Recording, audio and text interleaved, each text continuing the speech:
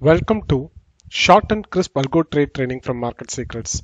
If you are interested in learning end-to-end algo trading, use the link in the description to join our ATP program. In this episode, we are going to learn how to trial our stop losses from the script.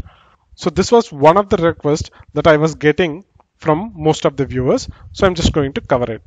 So currently we have a script and I already executed it and we have order details already. So this is something that we have seen multiple times in the earlier episode. So I'm not going to repeat it. So I've already placed a stop loss order and I have printed those order details. So if you look at here, right? So there is an stop loss order that was placed and that is currently still in open, and I am going to get the order ID. So this is the order ID. So what I'm going to do is like I'm going to just modify this order. Okay, so my client dot modify order. So a lot of people are getting confused while updating their stop loss orders or while trialing their stop losses. So that's why we had to have a separate session for this one. So first off, pass the order ID. So order ID I just copied from the response already. So I'm just pasting it. Now there are a few other parameters that are mandatory. So price and quantity and trigger disclosed quantity and trigger price and validity. Okay, so validity is going to be just a regular, and disclosed quantity as always I'm going to put it as 0, and quantity also I'm not changing, I'm putting it as 1. Okay, so only thing I'm going to change is trigger price and price, which is necessary to update the stop loss orders. Okay, so what we can do is like first let's update the stop loss. So whenever you trial your stop loss, right, we generally reduce the price. So from 590 maybe you can switch to 580.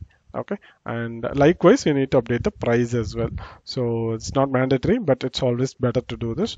So update 585. So I'm updating the price and I'm updating the trigger price. So now if I do this, my order should get changed. But before we do that, let's go to the UI first and check the current order. Okay, so switching to UI, and if you see there's an order already, and it's actually a stop loss order with 595 and 590. Okay, so let's go back to the script now. So I'm just going to remove this because this will otherwise place a new order. So I'm just removing this part, and then we are good to go.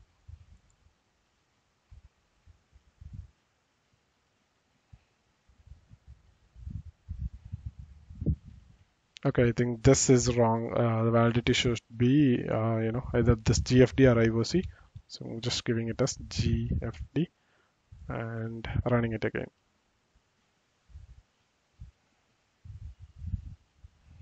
So now it has been modified successfully. So if you go to the UI, you'll be able to see the updated order. So switching back to UI, and if you see here, this order is actually now updated. So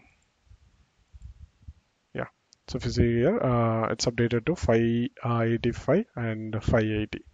So this is how you need to trial your stop losses.